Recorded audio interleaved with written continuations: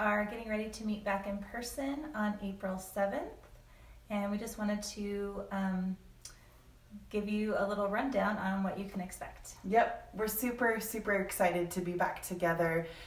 We're going to be doing a hybrid format. So basically you get to choose your level of comfortability with meeting back with the community. You can either join us online at 6:30 via our Zoom link, which we want you to, if that feels comfortable to you, you still belong to us, or you can join us in person at the Lyric.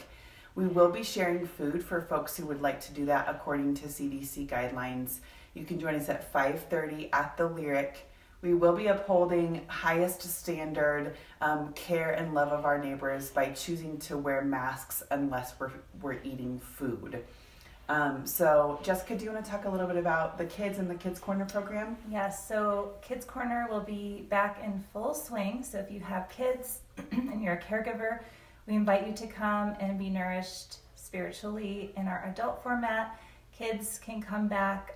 We have great caregivers, and we have an abundance of spiritual practices for them and activities. Children over the age 3 and over can wear masks, and if they don't have masks, we have masks that we can provide them. Under 3, they're not required. And because it's challenging to herd children, and we don't want to have that be how we operate, it's kind of at your own risk. We aren't going to try to keep the kids from engaging with one another. So we'll be as safe as we can.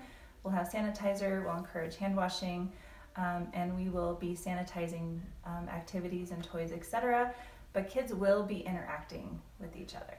So that's right. So starting Wednesday, April 7th, we'll be back to hybrid format. You can choose your level of comfortability. You can join us via Zoom at 6:30, or you can join us in person for food sharing at 5:30, or you could come at 6:30 for the rest of the evening in person. If you have any questions for us, just reach out.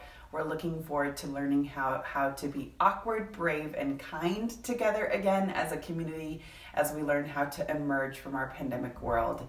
We love you, and we are excited to spend some time with you in a few short weeks. Bye, everyone. Thank you.